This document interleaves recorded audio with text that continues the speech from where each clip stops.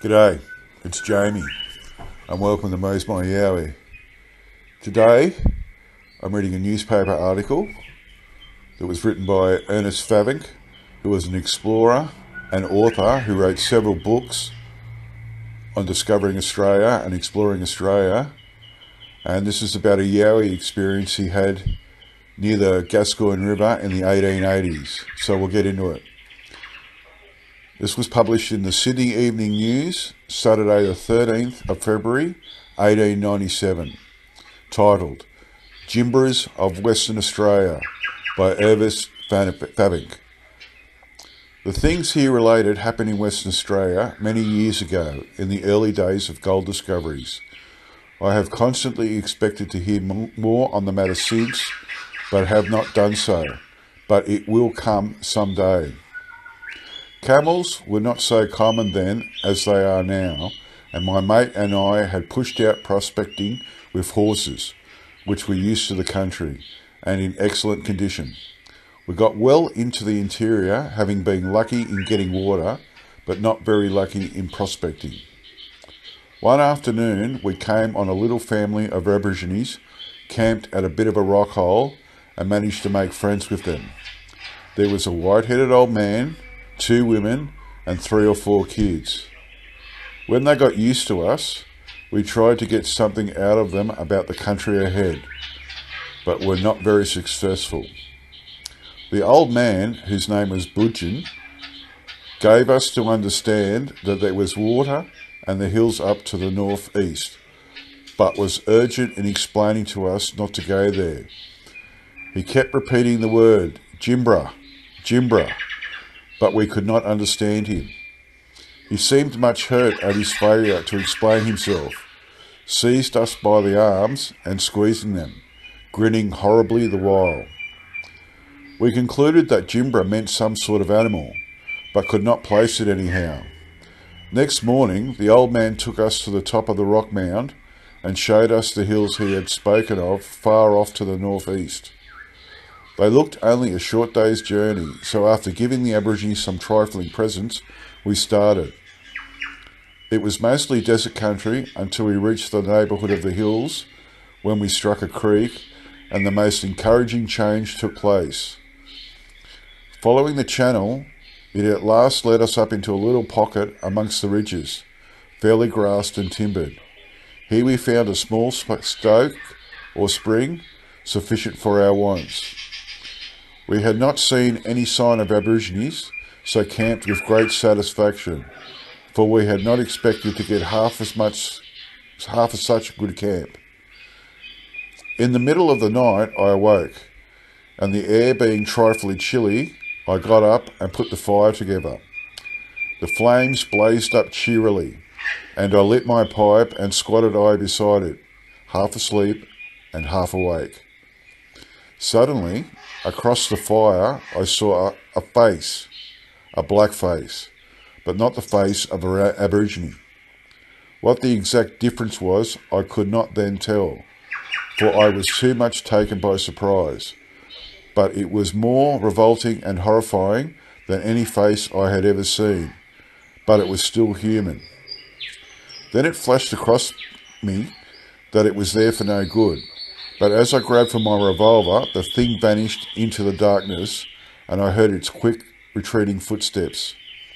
I did not fire for fear of hitting one of the horses, not knowing exactly where they were. I roused up my mate Bergholm and told him of my adventure, which he scarcely believed until morning broke, and we looked up the tracks, and they were those of a man.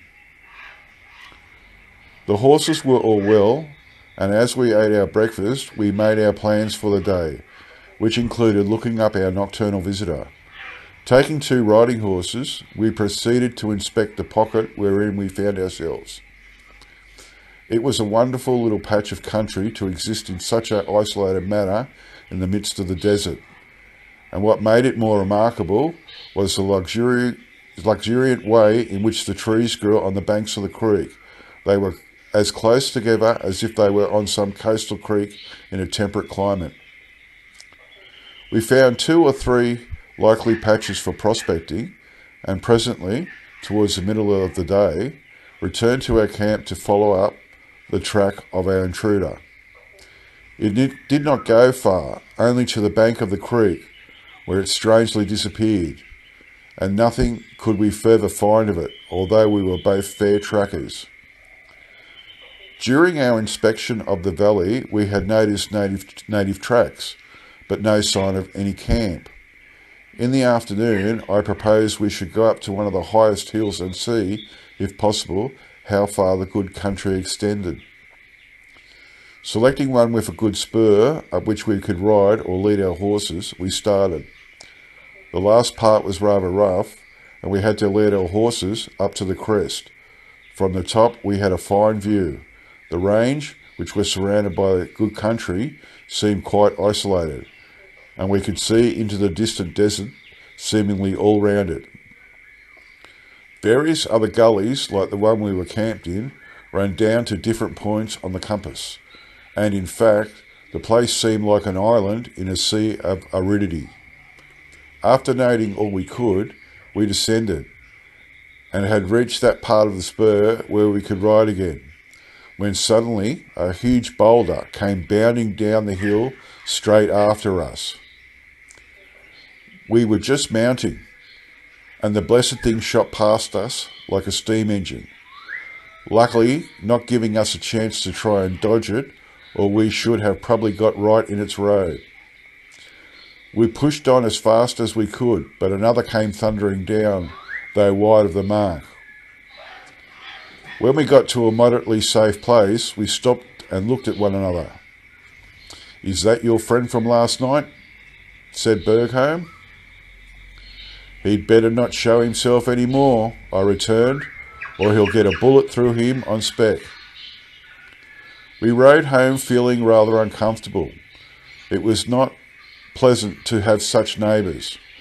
On the way back, we were riding by the bank of the creek underneath the trees I spoke of, when suddenly there was a sharp crack overhead, and a dead limb of a tree we were under came crashing down.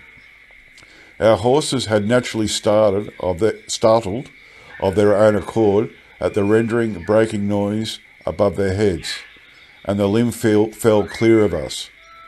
We stared in wonder at each other, but it was not impossible to say whether the occurrence was natural or not.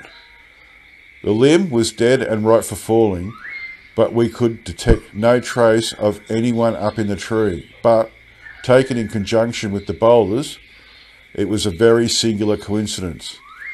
We made up a roaring fire and kept it going all night, keeping watch by turns.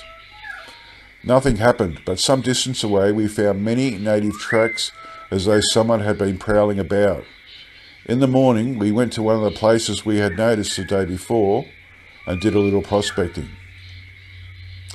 We got a small show in a reef, but nothing very wonderful, and about midday I went back to the camp to get the midday meal ready, leaving Bergholm pottering around the reef. I was riding quietly, and when I got close to the camp, I suddenly saw there was somebody there. I pulled up and watched. It was a naked black, a hideous-looking being, shock-headed, with no forehead and projecting jaw, long arms and body, and short legs. He was a type of all that was fearsome and revolting. He was wandering through the camp, picking up things and seemingly trying them with his teeth. Some he twisted and threw away. I had come up under cover of a bit of scrub and was pretty close.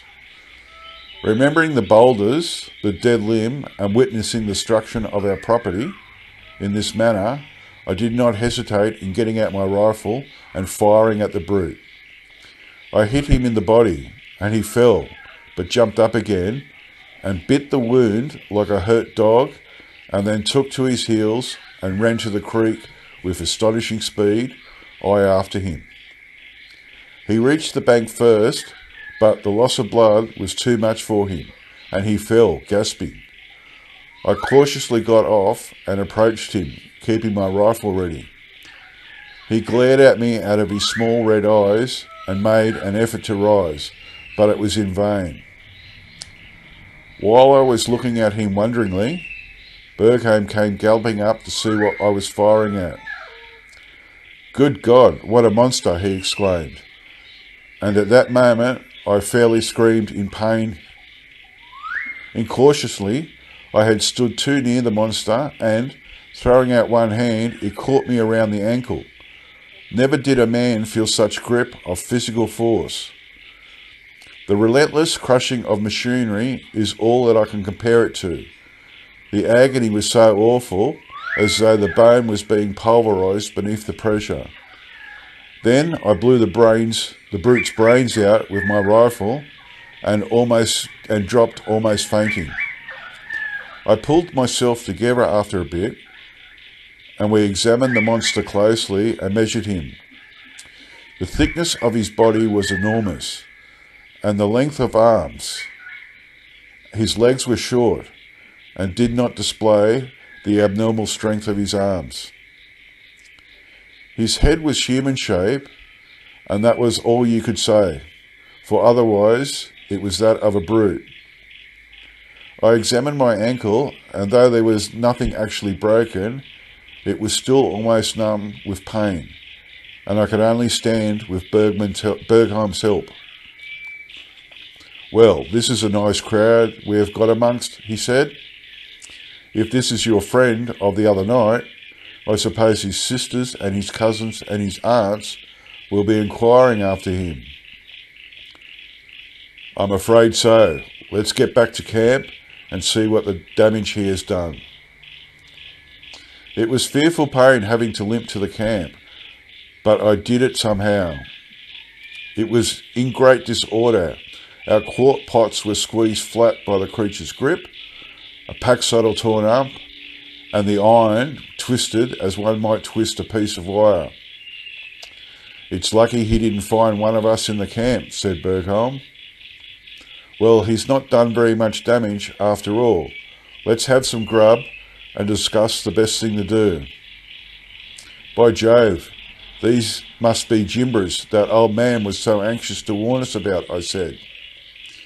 As if in answer to what I said, a shrill cry arose behind me, and looking around, we saw a white-headed old Aborigine making signs to us. "By Jove, it's that old Budgeon come after us," said Bergholm, and beckoned him to him. Whether the old man had really followed us to see how we were getting on, or in the hopes of getting a few pickings in case we had been killed, I am unable to say. But he was very glad to see us, and mighty hungry and thirsty too.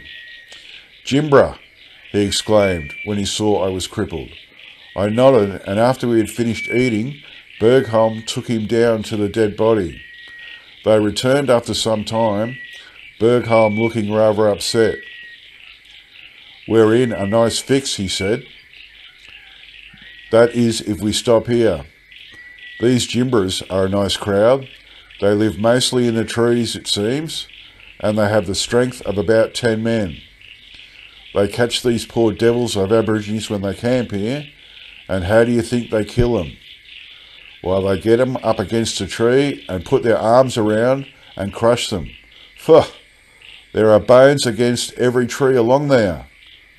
What shall we do? Well, we can go straight away, but there's a good show. I don't believe in being frightened away by a lot of man monkeys. We might camp outside and keep watch. Old Budgeon says they don't venture out where the trees are small and far apart. We could carry water out and bring the horses in to feed, and old Budgeon to keep watch while we work. That'll do. It's a pity to leave this place without giving it a good try. And if there was a rush set in, I'm afraid the Jimbras would have to go. I must try and get my leg right as soon as I can. Budgeon says these gullies are full of them, and that they must eat one another." Just then there was a fierce yell from the creek, and we both saw a Jimbra come swiftly down one of the trees and disappear under the bank, having apparently gone to the body. Next minute it appeared coming desperately towards us. "Good God, it's a woman," said Bergholm. "We must shoot her." It seemed a fearful thing to pull the trigger on a woman, but she was mad with rage at the death of her mate, and it was her life or one of ours. "Together," I said, and the 2 bullets stopped her halfway. It was not safe policy to fire together, but neither Bergholm nor I wanted to know whose bullet it was. Her cries seemed to have raised the Jimbras in all directions, for now they answered all around, and nearly 20 must have appeared from all quarters approaching us. "Fire to wound them," said Bergholm, and when they came within a shot I did so, and it was good policy, for the wounded ones snarled and shrieked, and the others came around to look at their wounds, and altogether it was the most horrid sight one ever saw.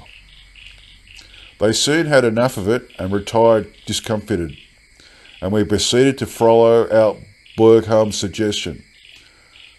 Old Budgeon was greatly elated to see these terrible enemies put to flight, and he was of great use to us finding the nearest available camp which, in his opinion, was safe from Jimbras.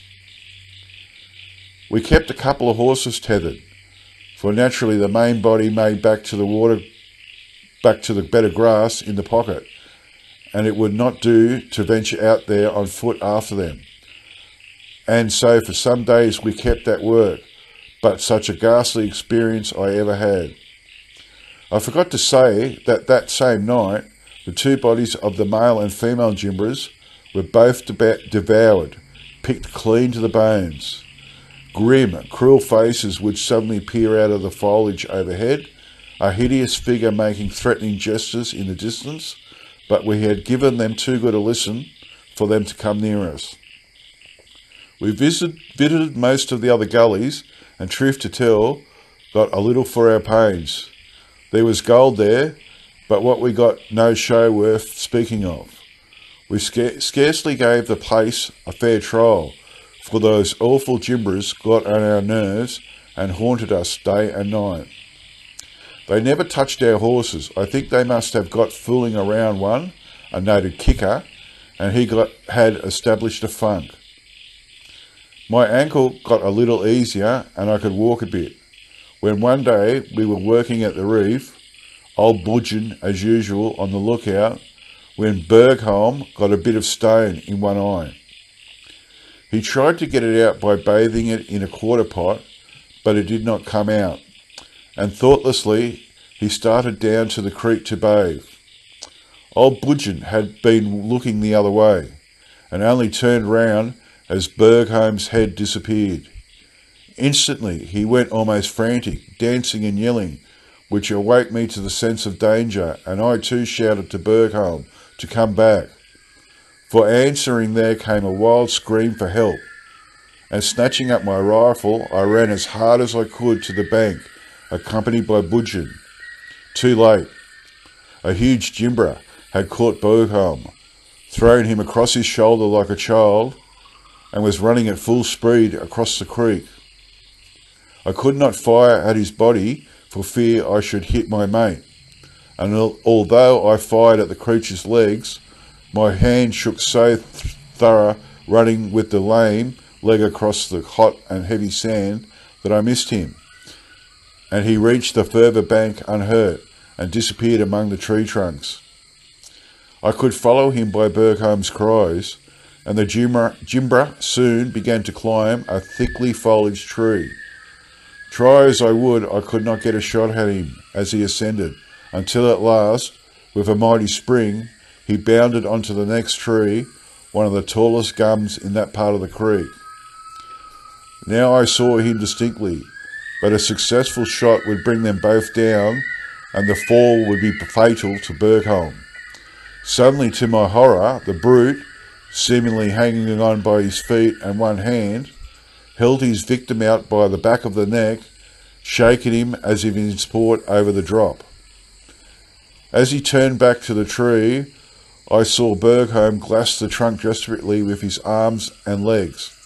"Hold on," I yelled, and fired, but my unsteady hand only inflicted a sharp flesh wound, Fortunately, it was the best thing that could have happened. Leaving hold of his prey for a moment, he roared and shook his huge hand at me below as I jammed in another cartridge. In doing this, he exposed the whole of his great breast, and the next minute the bullet went through it. He dropped like a stone, leaving Bergholm clinging desperately to the trunk of the tree. Fortunately, there was a limb not far below him, and he managed to slip down into the fork, where he could rest. His position was still critical. How was I to get him down that long naked trunk after being half squeezed to death by those arms, now helpless enough? I did not know. Although I couldn't catch sight of the brutes, I knew many of the tribe had been attracted by the firing and were watching around unseen. What to do, I knew not. Presently old Budgeon touched me and made motions like a chopping of a tomahawk, and then pointed to himself. I guessed what he meant. He would cut steps after the manner of a man and go up and help Bergholm down. It was just the thing, and then I felt cold, very cold. The tomahawk was at the reef. How could it be got? The reef was very probably held by the Jimbras, and I could not leave my watch over Bergholm to go and disperse them and get the tomahawk. Then Budgeon did a very brave thing. He motioned that he would go and get the tomahawk. I hesitated. I could only go halfway and protect him. No Jimbras could reach Bergholm in that time, and if the camp was clear, Budgeon might be quick enough to get there and back before the brutes could descend. I made him understand that I would come halfway, and we started. Being an Aborigine, I could not trust him with a revolver, otherwise there would not have been much danger. Arriving halfway, Budgeon darted off like a startled wallaby, and I went back, only just in time. A Jimbra had just jumped onto the gum tree, intending to bring Bergholm down. He was plain potting for me, and 2 shots brought him headlong into the creek beside his comrade. In a minute or two, I heard brave old Budgeon running and panting. For a wonder they had not visited the camp, being too much engaged, I supposed, in the capture of Bergholm. I made Budgeon understand to cut the notches deeper and not so far apart as usual. I was greatly afraid that they would spring on him when he was passing the place where the 2 had already sprung, and made him understand to cut the notches on the opposite side of the tree. He had brought me Bergholm's rifle from the camp so that I had 2 instantaneous shots handy. It was a weary time watching Budgeon's progress, and it must have been terribly hard for him, but he was tough. When he approached the ticklish spot, I thought I detected movement in the foliage of the next tree, so fired on chance. I brought down my man. He hung by one arm, and I let him hang, for he kept away any more until Budgeon was up above. Then I dropped him to lie alongside the others. When Budgeon reached Bergholm, he found him in great pain from the terrible squeezing he had undergone, but cheered up by the presence of somebody. He mustered up what strength he had left to make an effort to descend. Budgeon descended first, placing Bergholm's feet in the notches he had cut, and slowly and painfully they at last reached the ground. The Jimbras still kept themselves concealed with wonderful art, and after much pain and trouble we reached the reef. The Jimbras had gone there as soon as Budgeon had paid his flying visit, and destroyed everything. But that didn't matter much. Our horses had fled away a short distance. They took everything with supreme indifference. Bergholm could scarcely ride to camp, but by making slow progress I managed to get him there, and much relieved I felt. Bergholm was wild with vengeance. The horror of that moment when the Jimbra held him out from the tree would remain forever in his memory, and he longed to clear the whole lot out. I was for leaving the place at once, and at last persuaded Bergholm to consent. I had quite enough of the Jimbras, and the gold prospect was nothing very promising. We took a last look around the place before leaving. When Bergholm got better, partly in hopes of having a shot at our foes, but they kept well hidden. The bones of those in the creek showed that a hideous feast had been enjoyed, and at the tree butts we saw the bones of many more crushed victims. We managed to reach old Budgeon's camp and camped there a bit. I cut out a collar for him to wear out of a salmon tin so that he might be recognised as a friendly Aboriginal by any whites who came after us. We left the fellow enough presents to make him the millionaire of his tribe. Whites may have found their way out there since we were there, but if so, I fancy they must have missed seeing Budgeon and gone to their fate. I forgot to say that I scrawled a message to any whites that came out that way, telling of the Jimbras, and left it with Budgeon to show them. Our story received no credence, of course, when we returned, but Burgholm and I will carry the marks to our grave. The end. Well, that's just the most amazing story I've ever heard. That's unbelievable. Okay, so that's it from me. I'll get back to you all next time. Bye.